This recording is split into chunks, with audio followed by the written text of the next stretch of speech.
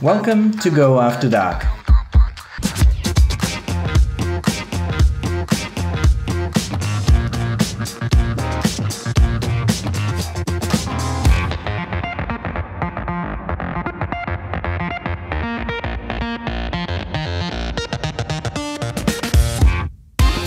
This is a new web series where we take a look at Go from a different perspective. In this series, we drop everything about Go routers, REST, containers, databases, and all the boring stuff of everyday Go. Instead, we'll have fun recreating demo effect from the 90s.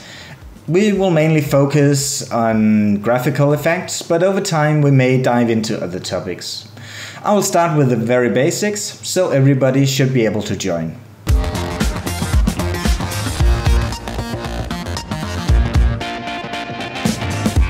Let's take a look at a simple framework I put together to display an effect. This is intended to be very simple and allow us to test our graphic effects quickly. There are two main parts: initialization and frame drawing.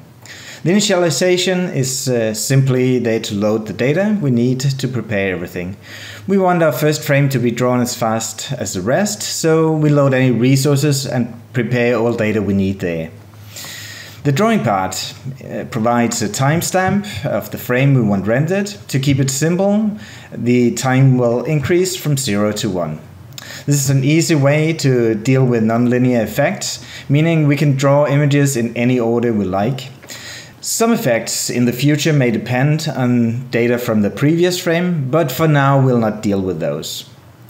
We return an image that should be displayed for the supplied time t.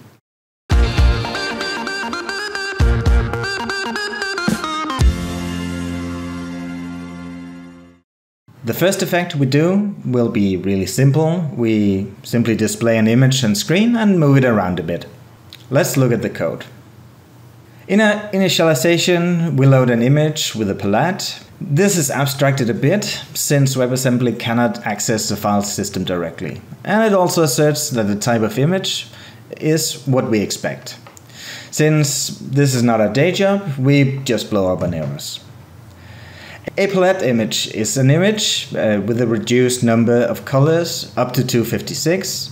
This means that each pixel is represented by a single byte, and the palette then performs the translation from the value to color. This means as long as you copy the values, the color is preserved. You may wonder why we don't just accept any type of image. For real-time effects, we need to access the pixels by the value, and the interfaces are generally too slow for this. Secondly, we create a drawing surface with the same palette as the input. We also create a slice with each line of the output image. An image is defined as having a width and a height in pixels. The pixel values are stored in a slice where there's stride indices between each line. Since we're dealing with 1 byte per pixel, the stride is a number of bytes between each line. Note that there are two main ways of referring to coordinates in an image.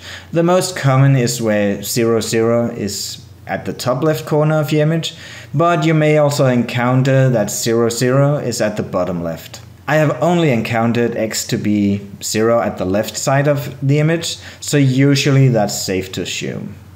The reason the stride may be different from the width of your image is twofold. First of all, it allows you to crop the width of the image without having to copy all the data. And secondly, it may be aligned to a specific width to help assembler, specifically SIMD, which operates on more than 1 byte at the time.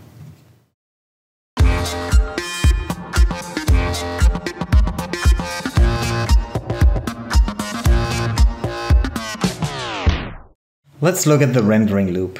The first thing we do is create an offset based on the time value. Secondly, we clear the screen. We set it to the color at index 0, but it could easily be another color. Next, we store the width and the height of the source image, so we have them handy. Next, we loop over the output image where we want to write. The offset determines the position on the destination, and we end when we've drawn the entire image. The next step is to align the source and destination slices. Again, we offset the destination by the offset, so the leftmost pixel will be written there. The final thing we do is simply copy from the source to the destination. A thing you'll notice is that we're moving operations as far out of the loops as possible. Usually you divide performance into per pixel, per line, per frame operations. Where you can do more expensive operations, the further out you get. Let's look at the effect. Yeah, it's a bit underwhelming. The framework gives you some information. The first thing we have is a time t. Secondly, we have the real FPS, which is pretty much 60 FPS. The last is virtual FPS. This is a value that shows the, quote, virtual speed of your effect. The framework simply measures the time it takes to render a frame and uses that to extrapolate a theoretical FPS based on only that time. Let's try to optimize this.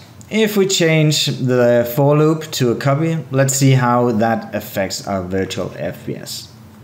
Rerunning it, and now we have almost tripled our virtual frame rate. You're welcome to go and ask the Go developers why there's that much of a difference, but for now it is what it is.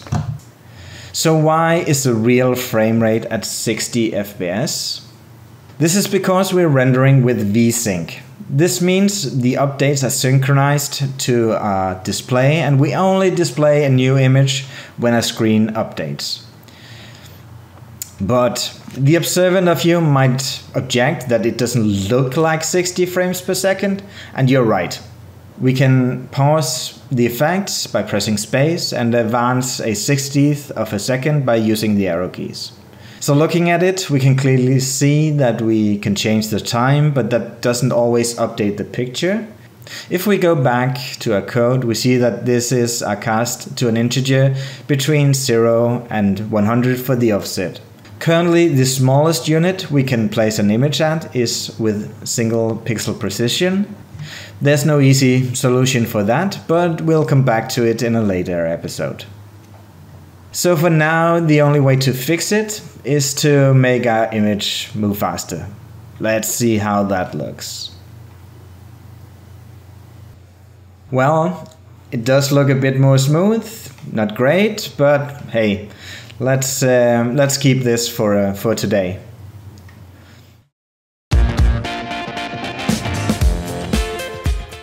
Thank you for watching the first episode of Go After Dark.